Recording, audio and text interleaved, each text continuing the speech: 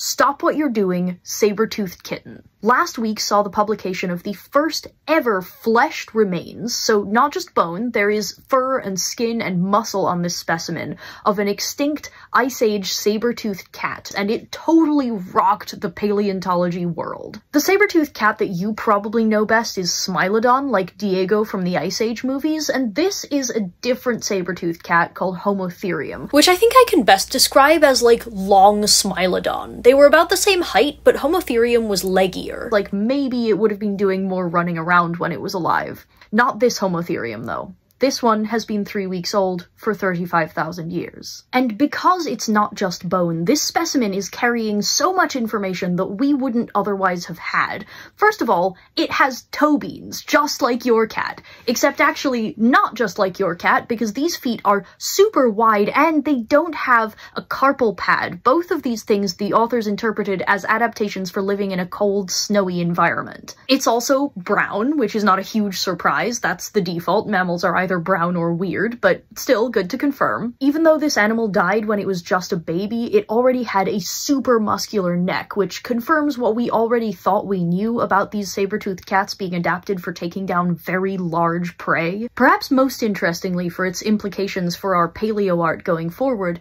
it has these tufties of fur in the place where those famous saber teeth would have grown in if it had lived long enough to grow them in, which brings me back to that sobering moment that I think most of us had upon reading this paper, the realization that this incredible scientific story did begin with the death of a cute fuzzy baby that probably did have siblings that did get to grow up and have their teeth grow in, and they did get to run and hunt and do all of the things that their species was adapted for doing in life.